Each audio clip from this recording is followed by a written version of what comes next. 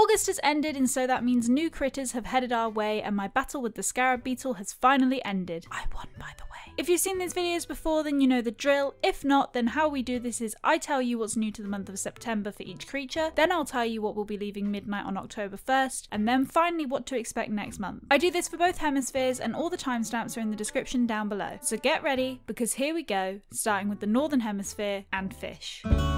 All of the new fish in September are river fish, just to make things easier on your hunts, but they are dotted all over the place. Starting at the top on clifftop rivers, we have a few fish that can be all found between 4 PM and 9 AM. The cherry salmon, char, and golden trout. In the general river area, there are 2 fish turning up. Pikes can be found all day, and mitten crabs between 4 PM and 9 AM. Finally, at the mouth, there are 3 fish, all of which can be found all day. The sturgeon will return, and we will finally see the salmon and the king salmon. The latter 2 are only available during this month, so make sure you catch them or you'll be waiting 1 whole year. As the warm months of the Northern Hemisphere start to disappear, so do a lot of the fish. As of midnight October 1st, the following will be vacating. First of all, in ponds, crawfish are found all day and gar are available between 4 PM and 9 AM. As for the river, I already told you this month is your only chance for the salmon and king salmon, which are available at the river mouth all day. In the rest of the river, sweet fish are available all day. Between 4 PM and 9 AM you can find the soft-shelled turtle, arowana and arapaima. Nibblefish are available between 9 AM and 4 PM. Piranha are found between 9 AM and 4 PM and 9 PM and 4 AM. Dorado between 4 AM and 9 PM. And saddled beeshear between 9 PM and 4 AM. Finally, in the sea, clownfish, surgeonfish, butterfly fish, pufferfish, whale shark, and suckerfish are available all day. Between 4 AM and 9 PM, ocean sunfish are available, and I'm still yet to catch one because I keep messing them up. Between 4 PM and 9 AM, you can find the saw shark, great white shark, and hammerhead shark. And specifically on the pier, the blue marlin is available all day. Moving on to the bugs, although there are a few new ones, most of what is showing up are returning ones. Flying around between 4 AM and 7 PM, we see the return of the common butterfly and yellow butterfly. Between 4 AM and 5 PM is the monarch butterfly, and the newest addition between 8 AM and 7 PM is the red dragonfly. On the ground between 5 PM and 8 AM are the cricket and bell cricket. On tree stumps we'll see the return of the violin beetle, which is available all day. And finally we get the return of bugs when we hit rocks. Between 11 PM and 4 PM is the pill bug, and between 4 PM and 11 PM is the centipede. Just like the fish, quite a few bugs will be disappearing with the cold. Flying around between 8 AM and 5 PM is the agrius butterfly and Raja Brooks birdwing. The tiger butterfly is available between 4 AM and 7 PM, and the emperor butterfly between 5 PM and 8 AM. Queen Alexandra's birdwing and the Madagascan sunset moth between 8 AM and 4 PM, and mosquitoes between 5 PM and 4 AM. On the ground, earth-boring dung beetles are found all day, and grasshoppers between 8 AM and 5 PM. On trees, between 7 PM and 4 AM you can get the atlas moth, the rainbow stag between 7 PM and 8 AM, and walker cicadas between 8 AM and 5 PM. On specifically palm trees, the Goliath beetle is available between 5 PM and 8 AM. On tree stumps, Rosalia batesii beetles can be found all day. On fresh water, between 8 AM and 7 PM are pond skaters and diving beetles, and giant water bugs are available from 7 PM until 8 AM. Finally, disguised as leaves, walking leaves are available all day. In the deep sea creature department, we have quite a few new ones appearing. Between 4 PM and 9 AM you'll find the chambered nautilus and the sweet shrimp, and turban shells, oysters, and umbrella octopi are available all day. As for what's leaving, again it's quite a bit. Between 4 PM and 9 AM are slate pencil urchins, flatworms, and tiger prawns. Horseshoe crabs are available from 9 PM until 4 AM. Sea urchins, moon jellyfish, sea grapes, and gigas giant clams can be found all day. Moving on to the southern hemisphere and beginning with fish. As the southern hemisphere begins to heat up, we're actually seeing some new fish.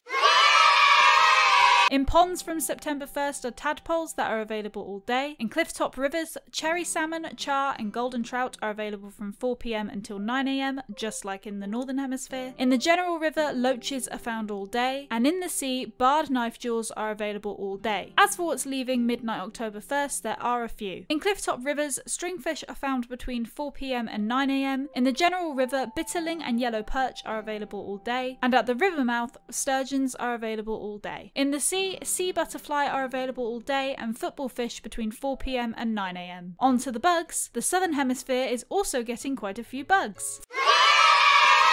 Flying around between 4 AM and 7 PM, you'll find the yellow butterfly and tiger butterfly, and specifically around hybrid flowers is the peacock butterfly. The honeybee is available between 8 AM and 5 PM. On flowers between 8 AM and 5 PM, mantis and ladybugs can be found. Stink bugs are available all day. Man-faced stink bugs between 7 PM and 8 AM, and specifically on white flowers, orchid mantis are available between 8 AM and 5 PM. So what's leaving? Fortunately, there is only one bug leaving the southern hemisphere this month, and that is the emperor butterfly, which can be found flying around between 5 PM and 8 AM. Finally, the deep sea creatures of the south that are new are the following. Chambered nautilus are found between 4 PM and 9 AM, and turban shells, spider crabs, firefly squid and umbrella octopus are available all day. And as for what's leaving, again, only one, and that is the red king crab that will be swimming around all day. So that's all about what's new and what's leaving. So what about what's coming in October? Well, the northern hemisphere will finally start feeling the pain of the southern hemisphere now that we're beginning to cool down, as there are only 2 new fish next month, and they're both returning ones. Yellow perches and dabs. Again, for bugs, we're only getting the ladybug, but for deep sea creatures, we'll be getting spiny lobsters and Venus's flower baskets, as well as the return of seaweed. The southern hemisphere, on the other hand, are getting a fair few new fish. Killifish, crawfish, snapping turtles, guppies, neon tetra, seahorses, clownfish, surgeonfish, butterfly fish, and zebra turkey fish. The same goes for bugs. Common blue bottles, agrias butterflies, Rajabrooks birdwings, atlas moths, Madagascan sunset moths, long locusts, Dana dragonflies, giant water bugs, jewel beetles, and fleas will be making their appearance. And for sea creatures, there will only be lobsters and sea pineapples showing up. As usual, any mistakes in this video will be corrected in a pinned comment down below. I hope this video has been helpful. A like would be appreciated if it has. Comment down below if you're happy the northern hemisphere is finally feeling southern's pain. Subscribe to see more from me. Follow me on Twitter and Instagram to see what else I get up to. Join the Discord for some wholesome fun, and I'll see you next time. Bye!